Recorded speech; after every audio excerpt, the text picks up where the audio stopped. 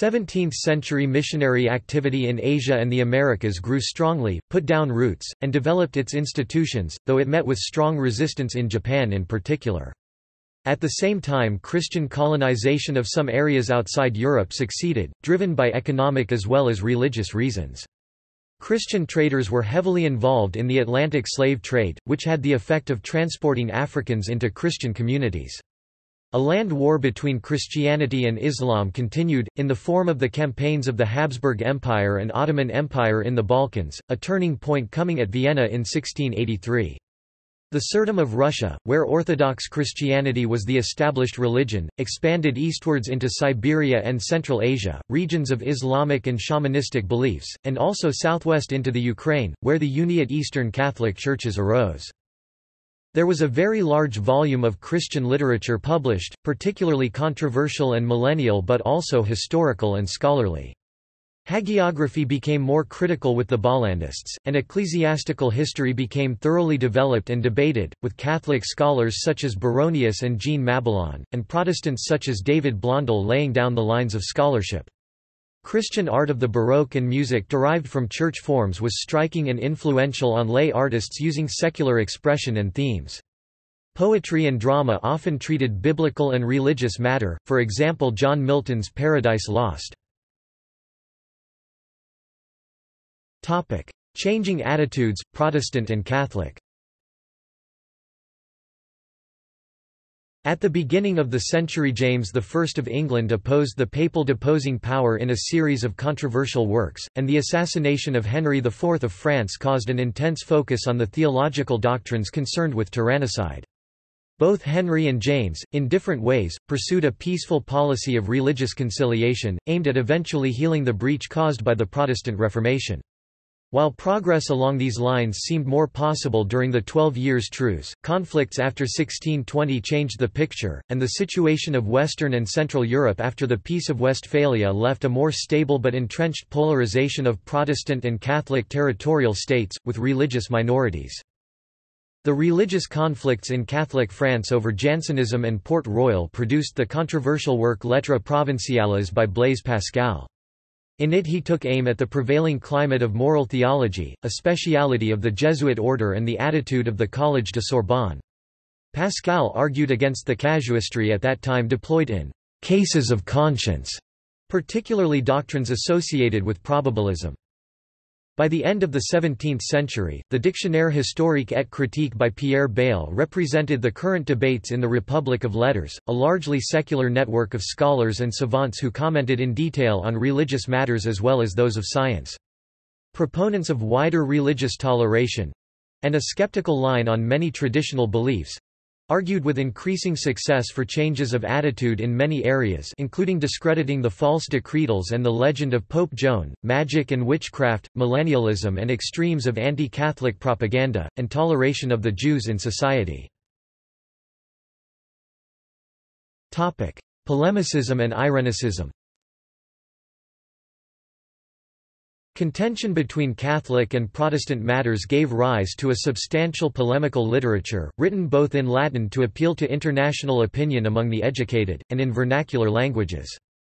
In a climate where opinion was thought open to argument, the production of polemical literature was part of the role of prelates and other prominent churchmen, academics in universities and seminarians in religious colleges, and institutions such as Chelsea College in London and Arras College in Paris were set up expressly to favour such writing. The major debates between Protestants and Catholics proving inconclusive, and theological issues within Protestantism being divisive, there was also a return to the Irenicism, the search for religious peace. David Parius was a leading Reformed theologian who favored an approach based on reconciliation of views. Other leading figures such as Marco Antonio de Dominis, Hugo Grotius and John Dury worked in this direction. Heresy and demonology. The last person to be executed by fire for heresy in England was Edward Whiteman in 1612. The legislation relating to this penalty was in fact only changed in 1677, after which those convicted on a heresy charge would suffer at most excommunication. Accusations of heresy, whether the revival of late antique debates such as those over Pelagianism and Arianism or more recent views such as Socinianism in theology and Copernicanism in natural philosophy, continued to play an important part in intellectual life. At the same time as the judicial pursuit of heresy became less severe, interest in demonology was intense in many European countries. The skeptical arguments against the existence of witchcraft and demonic possession were still contested into the 1680s by theologians. The Gangrena by Thomas Edwards used a framework equating heresy and possession to draw attention to the variety of radical Protestant views current in the 1640s. Trial of Galileo. In 1610, Galileo Galilei published his Siderius Nuncius, describing observations that he had made with the new telescope. These and other discoveries exposed difficulties with the understanding of the heavens current since antiquity and raised interest in teachings such as the heliocentric theory of Copernicus. In reaction, scholars such as Cosimo Biscaglia maintained that the motion of the Earth and immobility of the Sun were heretical, as they contradicted some accounts given in the Bible as understood at that time. Galileo's part in the controversies over theology, astronomy and philosophy culminated in his trial and sentencing in 1633, on a suspicion of heresy. The Galileo affair—the process by which Galileo came into conflict with the Roman Catholic Church over his support of Copernican astronomy—has often been considered a defining moment in the history of the relationship between religion and science. Protestantism. The Protestant lands at the beginning of the 17th century were concentrated in northern Europe, with territories in Germany, Scandinavia, England, Scotland, and areas of France, the Low Countries, Switzerland, Kingdom of Hungary and Poland. Heavy fighting, in some cases a continuation of the religious conflicts of the previous centuries, was seen, particularly in the Low Countries and the electorate of the Palatinate, which saw the outbreak of the 30 Years' War. In Ireland there was a concerted attempt to create «plantations» of Protestant settlers in what was a predominantly Catholic country, and fighting with a religious dimension was serious in the 1640s and 1680s. In France the settlement proposed by the Edict of Nantes was whittled away, to the disadvantage of the Huguenot population, and the edict was revoked in 1685. Protestant Europe was largely divided into Lutheran and Reformed Calvinist areas, with the Church of England maintaining a separate position. Efforts to unify Lutherans and Calvinists had little success, and the ecumenical ambition to overcome the schism of the Protestant Reformation remained almost entirely theoretical. The Church of England under William Laud made serious approaches to figures in the Orthodox Church, looking for common ground.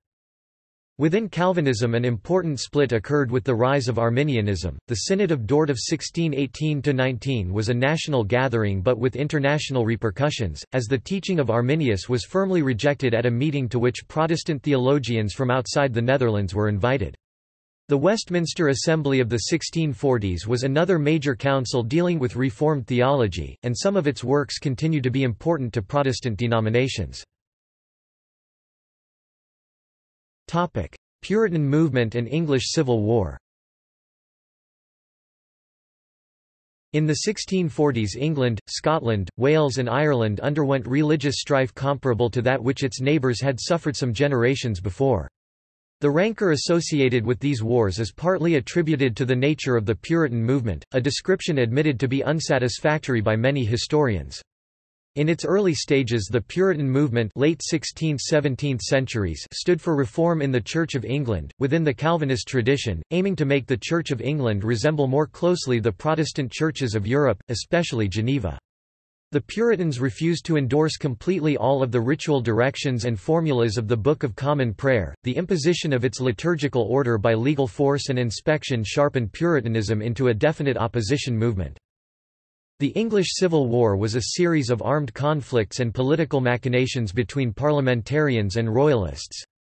The first (1642–46) and second (1648–49) civil wars pitted the supporters of King Charles I against the supporters of the Long Parliament, while the Third War (1649–51) saw fighting between supporters of King Charles II and supporters of the Rump Parliament. The wars ended with the parliamentary victory at the Battle of Worcester on 3 September 1651. The war led to the trial and execution of Charles I, the exile of his son, Charles II, and replacement of English monarchy with first, the Commonwealth of England 1649–53, and then with a protectorate 1653–59 under Oliver Cromwell's personal rule. In Ireland, military victory for the parliamentarian forces established the Protestant ascendancy. After coming to political power as a result of the First English Civil War, the Puritan clergy had an opportunity to set up a national church along Presbyterian lines. For reasons that were also largely political, they failed to do so effectively. After the English Restoration of 1660, the Church of England was purged within a few years of its Puritan elements. The successors of the Puritans, in terms of their belies, are referred to as dissenters and nonconformists, and included those who formed various Reformed denominations. Puritan emigration. Emigration to North America of Protestants, in what became New England, was led by a group of Puritan separatists based in the Netherlands, the Pilgrims. Establishing a colony at Plymouth in 1620, they received a charter from the King of England. This successful, though initially quite difficult, colony marked the beginning of the Protestant presence in America. The earlier French, Spanish and Portuguese settlements were Catholic. Unlike the Spanish or French, the English colonists made little initial effort to evangelize the native peoples. Roman Catholicism. Devotions to Mary. Pope Paul V and Gregory XV ruled in 1617 and 1622 to be invalid to state that Mary was conceived non-immaculate. Alexander VII declared in 1661 that the soul of Mary was free from original sin. Popular Marian piety was even more colorful and varied than ever before. Numerous Marian pilgrimages, Marian salve devotions, new Marian litanies, Marian theater plays, Marian hymns, Marian processions. Marian fraternities, today mostly defunct, had millions of members. Pope Innocent XI. Toward the latter part of the 17th century, Pope Innocent XI viewed the increasing Turkish attacks against Europe, which were supported by France, as the major threat for the Church.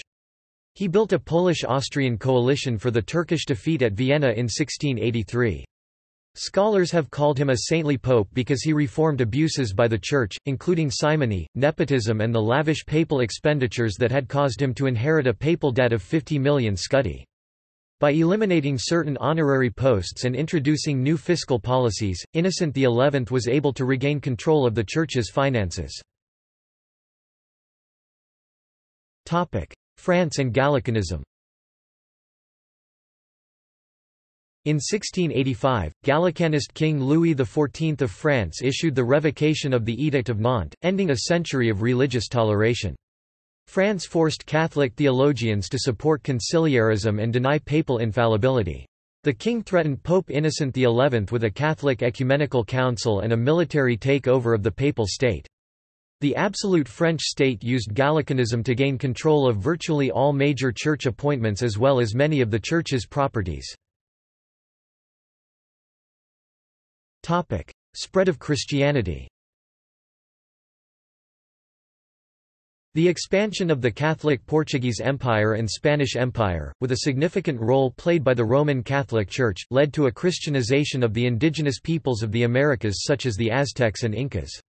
Later waves of colonial expansion such as the struggle for India, by the Dutch, England, France, Germany and Russia led to Christianization of other populations, such as groups of American Indians and Filipinos.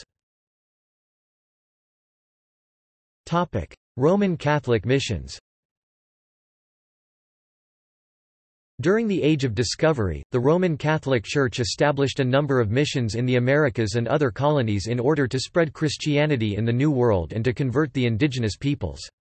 At the same time, missionaries such as Francis Xavier as well as other Jesuits, Augustinians, Franciscans and Dominicans were moving into Asia and the Far East. The Portuguese sent missions into Africa. The most significant failure of Roman Catholic missionary work was in Ethiopia. Although its ruler, Emperor Susenyos, had publicly declared his conversion to Catholicism in 1622, the declaration of Roman Catholicism as the official religion in 1626 led to increasing civil war. Following Susenyos' abdication, his son and successor Fasilides expelled Archbishop Afonso Mendes and his Jesuit brethren in 1633, then in 1665 ordered the remaining religious writings of the Catholics burnt. On the other hand, other missions, notably Matteo Ricci's Jesuit mission to China, were relatively peaceful and focused on integration rather than cultural imperialism. The first Catholic church was built in Beijing in 1650. The emperor granted freedom of religion to Catholics. Ricci had modified the Catholic faith to Chinese thinking, permitting among other things the veneration of the dead. The Vatican disagreed and forbade any adaptation in the so-called Chinese rites controversy in 1692 and 1742. Eastern Orthodoxy. The fall of Constantinople in the east, 1453, led to a significant shift of gravity to the rising state of Russia, the Third Rome. The Renaissance also stimulated a program of reforms by patriarchs of prayer books. A movement called the Old Believers consequently resulted and influenced Russian Orthodox theology in the direction of conservatism and Erastianism. Timeline. See also. References. Further reading. Esseler, Philip F. The Early Christian World. Routledge 2004. ISBN 0-415-33312-1. White, L. Michael. From Jesus to Christianity. HarperCollins 2004. ISBN 0-06-052655-6. Friedman, David Noel ed. Eerdmans Dictionary of the Bible. W.M. B. Eerdmans Publishing 2000. ISBN 0-8028-2400-5. Pelikan, Yaroslav Jan. The Christian Tradition, The Emergence of the Catholic Tradition 100–600. University of Chicago Press 1975. ISBN 0-226-65371-4. External links. Schaff's The Seven Ecumenical Councils